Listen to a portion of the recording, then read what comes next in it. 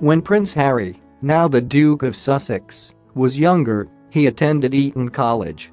Attending with his brother Prince William, Harry has spoken fondly of Eton on many occasions. Eton is one of Britain's most famous and prestigious schools.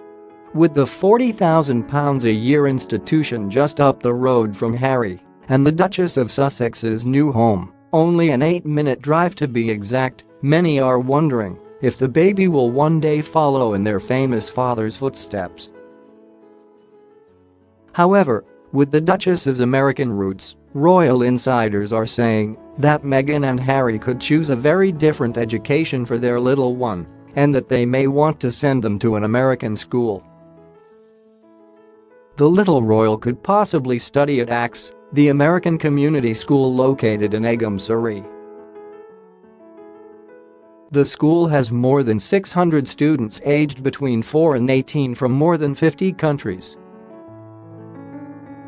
The school is much cheaper than Eton by £25,000 a year. Students are encouraged to be catalysts for positive change as well as globally minded world citizens. The school also allows for one to opt for an American high school diploma rather than taking traditional British courses. Other campus features include a new sports complex, climbing walls and a performing arts center. While Meghan and Harry themselves are not even sure if they'll be welcoming a new lord or lady, the days are winding down as the Duchess is due in late April, early May. Meghan will soon be going on maternity leave as the Duchess wraps up some final engagements.